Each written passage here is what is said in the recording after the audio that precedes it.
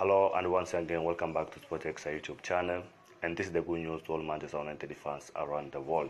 The appointed manager Ralf Rangnick already arrived in Manchester and they met with Manchester United squad for the first time, but because of working permits and the visas he will not be in charge for the game against Arsenal, the upcoming game for Manchester United at Old Trafford.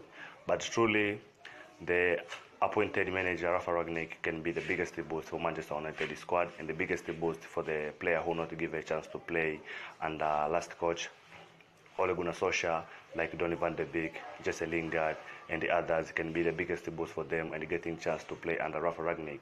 But all in all, the Gegenpress for Ralf Rangnick can be the good news or the good thing for Manchester United fans need to saw, because Ralf Rangnick, we saw him coaching different clubs like RB Leipzig, the way team pressing, the way team defending, the way team creating chances, the way team blocking and the scoring, it is brilliant. The counter-attack, it is brilliant. And that is what Manchester United fans need to saw under Ralf Rangnick. All in all, Manchester United fans right now also happy to have Ralf Rangnick as a head coach. He's a good manager and I hope can do the best like what Manchester United fans expecting from him.